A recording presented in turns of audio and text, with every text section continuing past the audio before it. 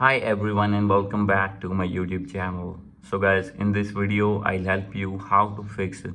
We have run into a problem. Please try again later on Apple ID. So guys, when you want to do any activity on your Apple ID in iPhone or iPad and you are facing this issue again and again, I'll help you how can you fix this problem. So guys, you can easily fix it. First of all guys, you need to go back on your home screen, and guys, now you need to open your settings. Click on Wi-Fi, make sure that you have connected with strong internet connection, and after this you need to go back. So guys, now you need to scroll it below, click on general. From here you have to check your VPN connection. If you have connected any VPN, you need to disconnect your VPN. After doing this, you need to go back.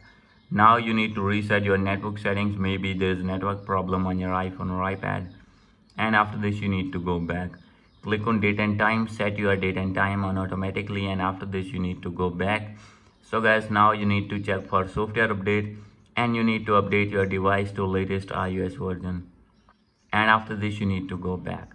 So guys, now you need to scroll it down, click on screen time, and after this you need to click on content and privacy restrictions, and you have to turn it off, and after this you need to go back. So guys, after doing all these things, you need to check that your problem will be fixed. So guys, if still not fix your problem, no need to worry.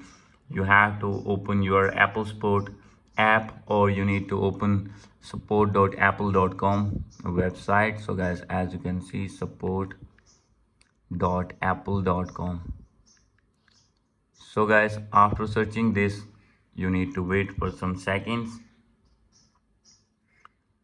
So guys, from here you have to select your gadget, and guys, after selecting it, you need to wait. Now you need to scroll at below, and here you can see the option of get support. Click on start now, and guys, now you will see multiple options here. As you can see, you need to scroll it down, click on more, and now you need to click on App Store, and after this guys, you need to click on continue, and now you need to wait. From here you will see this type of interface. Click on call, and guys, you need to call at these numbers, tell them your problem, and they will fix your problem. So guys, hope you like this video. If you like this video, please do subscribe my channel. Thank you.